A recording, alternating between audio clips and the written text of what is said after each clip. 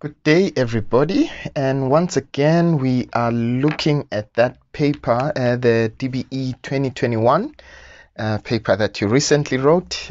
Just looking at, our responses and just going through the questions. And please, I don't want you to stress about it.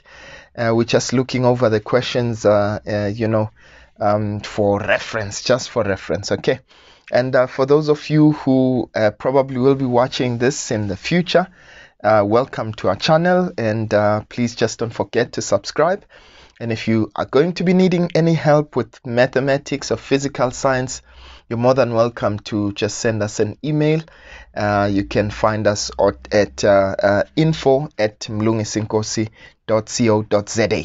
All right, so we are looking at question 3, which is based on a vertical projectile motion.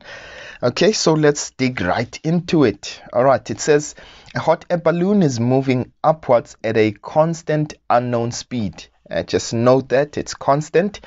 Okay, so the first question is the hot air balloon in free fall? Choose from yes or no. Okay, so is it in free fall? No. And our answer, that's because remember that the hot air balloon has that engine, right? That's actually pushing it upwards. So in this case, remember, free fall, this is uninterrupted motion under the influence of gravitational force as the only force. So in this case, there's more than just gravitational force. There's also the force that's pushing it up. And that's why it is not, the acceleration is actually 0 and not 9.8 meters per second squared.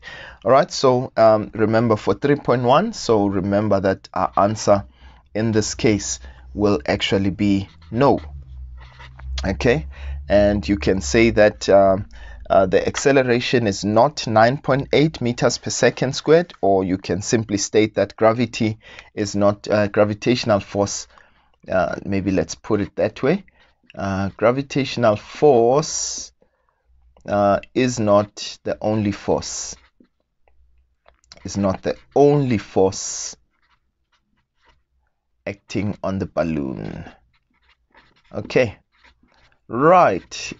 So, or you can say that its acceleration is not 9.8 meters per second squared. Okay, right, now let's quickly have a look at the next one. And by the way, there's a similar question that I once did on the on the air balloon and objects being dropped out of it. Okay, so the second question says, when the balloon is 200 meters above the ground, a small stone A is dropped from the balloon. Okay, see the diagram above. Another small stone B is dropped 5 seconds later from the balloon while the balloon is still moving upwards at constant velocity. Right, so in this case, they wanted us, so they say stone A strikes the ground at a speed of 62.68 meters per second. Right, so they say ignore air resistance. Of course, this is vertical projectile motion. Okay, and they say to us we should calculate the speed of the hot air balloon, right? So I want you to keep the following in mind. Remember that we don't know much about the hot air balloon, right? In a sense that we cannot necessarily deal with the hot air balloon. But what we do know is about the objects that, moved outside of the hot air balloon. In particular here, stone A, which was dropped in this case. Now, please, I want you to note it does not mean that the fact that it's dropped does not mean its initial velocity will be 0. So what will happen is that, remember, initially, as you drop this stone, it will move initially with the same velocity that the air balloon was moving up with. So what's going to happen to this air balloon is that, to the stone, is that it's not just going to drop down, but it's actually going to go slightly upwards first and then only come back down. Okay, So here, when it's actually moving out, its initial velocity here, let's call this position A. So its initial velocity at position A is actually the velocity of the air balloon, okay? But because the air balloon was moving up, that's why this guy initially will start going up first, reach a maximum height, and only then go back to the ground. Now what we do know is that this displacement here, okay, or in this case this distance here, is the distance that was given as 200 meters, right? Okay, so how can we get the speed of the air balloon? So we can find the initial velocity of stone A. Okay, so what do we know? We want initial velocity, okay? We know that the final velocity, oh, by the way, very important, we must actually choose a direction as positive. If you don't mind, I'm going to choose upwards as positive. Okay, I'm going to say direction upwards is positive. So in this case, it means that, remember that at this point here, when the stone fell, it was now moving downwards. So it means my final velocity will be minus 62.68. Please don't forget to do that. Okay, so gravitational acceleration, this is going to be minus 9.8. Why? Because remember, we are considering gravity as you know, it's always moving downwards. In this case, it's always acting rather downwards. Okay, we don't know how long it took for it to fall to the ground. So if we can call this A, B, let's call this C when it got back to the same position, and let's call that position D. Okay, so in this case, A, B, C, and D, so this is maximum height. This is when it started falling, going downwards. So we don't know the time it took. Now I'm considering from A till D.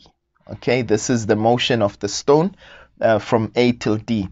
Now we don't know the time that it took. Okay, however, what we do know is the total displacement. Now please remember that from position A up until it got to position D, the straight line change in position between those 2 points is actually going to be 200, but it's 200 meters downwards. So this is actually also going to be minus 200 meters. Okay, right, just keep that in mind. Of course, if you chose downwards as positive, all of those values just simply become positive.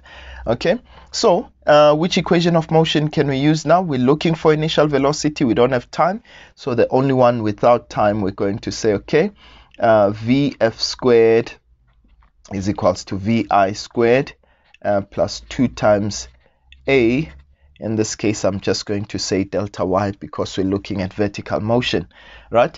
So final velocity, we know that's minus 62.68, okay, squared, which is equals to our vi squared. We're looking for that, plus 2 times our acceleration minus 9.8, and our displacement also minus 200. Okay, so all that we need to do now is just try to get those values.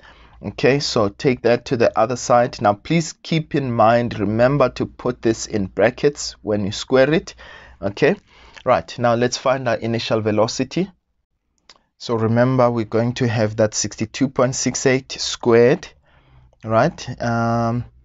Okay, when we multiply that, okay, remember it becomes positive, okay, but when you take it to the other side, it's negative. Okay, and we're going to take the square root thereafter.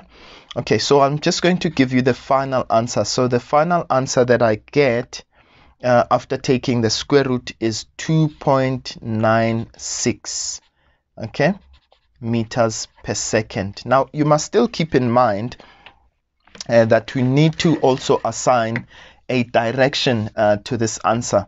Remember, when you take the square root, you always have plus or minus, but we need to decide, is it going to be positive or negative? So let's talk about the air balloon. Where is it going? Upwards. So it means that the air balloon is actually moving upwards at a speed of 2.96. Okay, please, you can verify this for me. If I did something wrong, please just put it on the comments. Yeah, it's possible sometimes. All right, now let's go to the next question. So this was 3.2.1. okay, let's go to 3.2.2. okay, and in this case we're looking at, they say calculate the time it takes stone A to strike the ground. Okay, so we're looking at the time that it will take for stone A to strike the ground. I mean, seeing as we now have the initial velocity, the only thing that we didn't have is the time there. I might as well, I never miss an opportunity to use the first equation because it's the easiest, and our first equation just simply says VF is equals to VI plus G delta T. And by the way, if you find this a little bit intimidating, obviously it means that you haven't watched our playlist rather on projectile motion, vertical projectile motion. We've got an entire playlist. You can actually have a look at it. I've got a similar question and I discuss it very much in detail. Okay, so our final velocity there should be, we said it's minus 62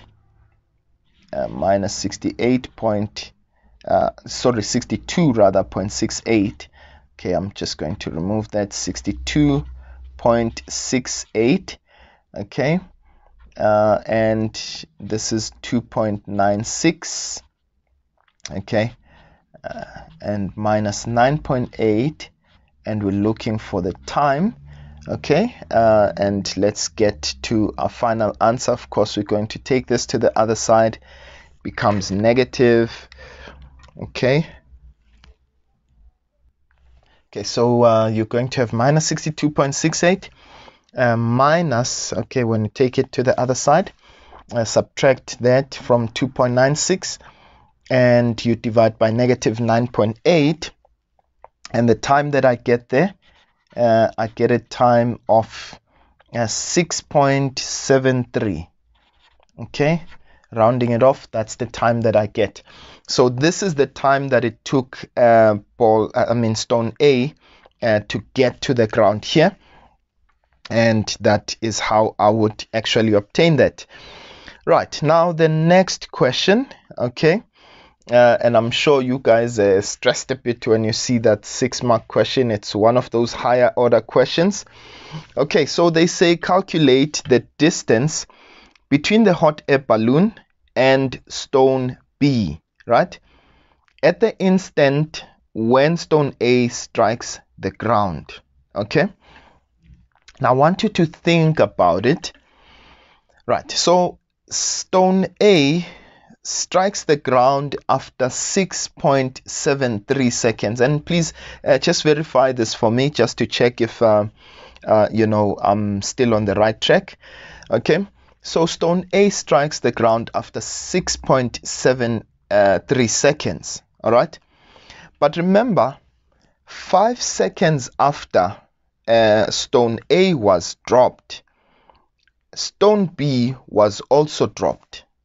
Okay, so in this case, when stone A reached the ground, how long would stone B have been traveling for? If you don't mind, I'm just going to make some space here. I'm going to continue with the rest of the questions over here. So I want us to really think about it. So when stone A reached the ground, how long was stone B traveling for, right? So this one reached the ground after 6.73 seconds, right? This stone B was dropped 5 seconds after stone A. So it means that stone B would have been traveling for 1.73. So the difference, 6.73 minus that 5 seconds, that delay. Okay, so in this case, it means that the time that stone A must have been traveling for must be actually 1.73 seconds. Okay, now what we're going to do is we want the distance between stone B and the hot air balloon. Now please remember that when we released stone B, the hot air balloon did not stop moving, right? It kept moving up. So what I'm going to do is, let's find out what distance did, the hot air balloon move upwards, okay, during the time, as we released stone B. So meaning within this 1.73 seconds, okay, how long did, what distance did the hot air balloon cover? Now, it's very, easy to just follow that, because if you think about it, we can use this equation of motion. Delta y is equals to VI delta t for the hot air balloon, because the plus a half a delta t squared would actually now fall off. Why? Because the hot air balloon, remember, it's moving at a constant speed. Okay, so in this case the acceleration of the hot air balloon is 0. All right, so I hope that makes sense. So it means, let's calculate the distance there for the hot air balloon. So its velocity, remember, we already found in this case that's 2.96. It was going upwards, but how long was it going upwards for? It was 1.73, 1.73 seconds. Okay, so let's find that time quickly. That's 2.96 times 1.73, and I get a distance of 5.1. Okay, so it moved 5.1 seconds, meters upwards. Okay, so that's 5.1 meters upwards.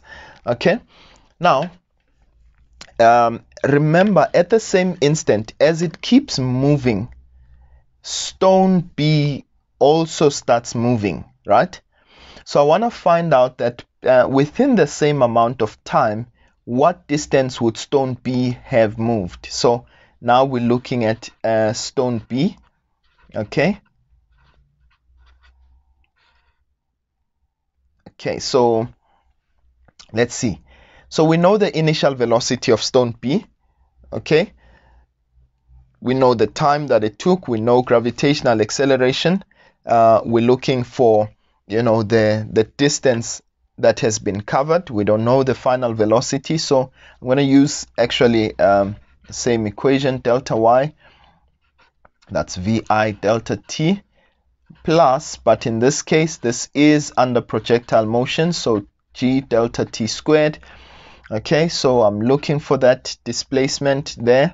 So remember, the initial velocity of stone B was also the same velocity as the balloon, so it's going to be 2.96, okay, into 1.73 plus 1/2 times minus 9.8 and 1.73 squared.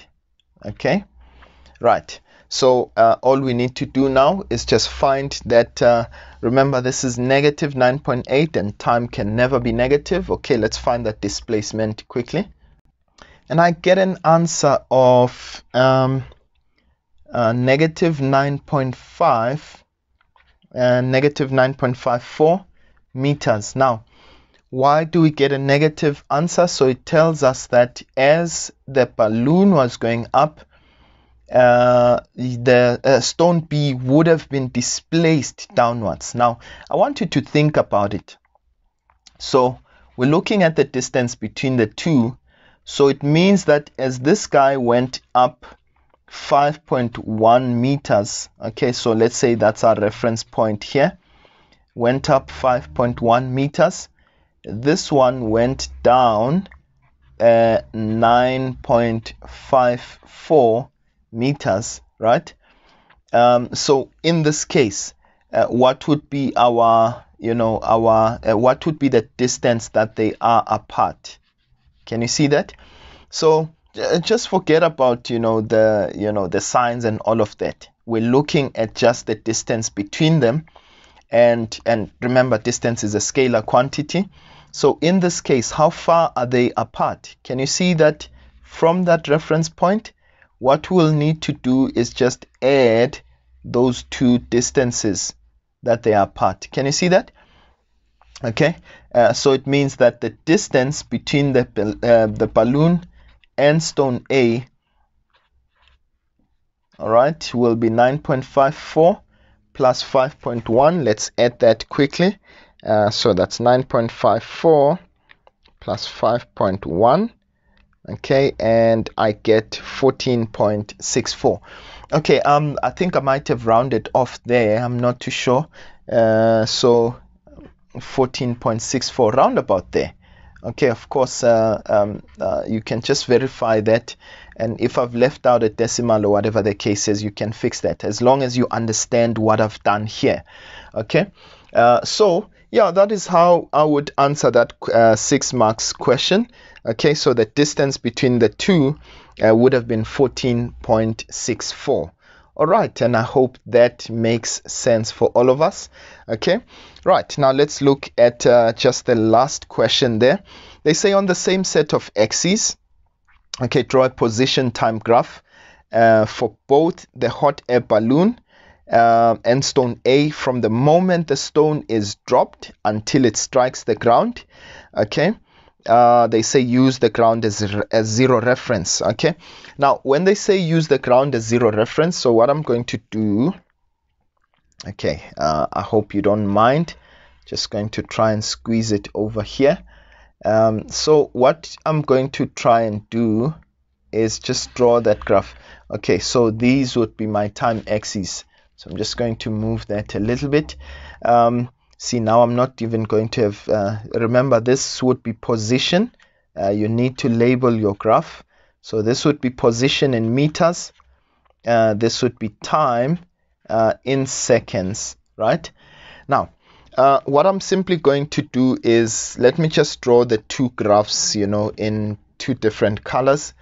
All right, so let's start with the hot air balloon. How far was the hot air balloon from the ground when stone A was released? It was actually 200 meters from the ground. Now, I want you to actually notice that because this is going to be the, the equation for the position of the balloon against time, remember, because it's moving at constant velocity. So in that case, actually, I still want to do a proper video on just teaching on graphs, okay, graphs of motion. So in this case, it would mean that it would actually form a straight line. So this would be the graph that represents the hot air balloon. It would just keep going up and up and up. And remember that initial time there, position would be 200. Okay, sorry, it's because I'm out of space there. So you would actually say 200 meters there. But let's now draw a graph for, for the stone. In this case, remember that stone A was also with the balloon when it was released. But as I did indicate to you, it's going to go upwards a little bit. Okay, and thereafter only start going down. Okay, so your time axis would actually kind of represent the ground in a sense, because they said take the ground as zero reference. Okay, so in this case it's a parabola, because remember that position against time, it's proportional to the square there. If you look at this equation, so this would be a parabola. So in this case, which time did we know? Yeah, we know the total time. So this one would be 6.73. Okay, and yeah, we know that position. Okay, please remember to label your axes. It must be time in seconds there, position, and of course you'd say this is a position against versus time graph. Okay, right, and essentially that is how you would have answered this question. I hope that I made it make sense. Okay, Yeah, so if you haven't subscribed, please just remember to be part of our family. And for those of you who have written this exam already, please don't stress if one of the questions was not exactly as, you didn't approach it in that way. Exactly. I do think, though, that there is another way that you could have approached that, but I think that the other method I'm thinking about in my head is a bit more cumbersome. Yeah, but in nonetheless, you do get the idea. Okay, all right. So I'll see you guys again next time when we do the next question. Sharp, sharp.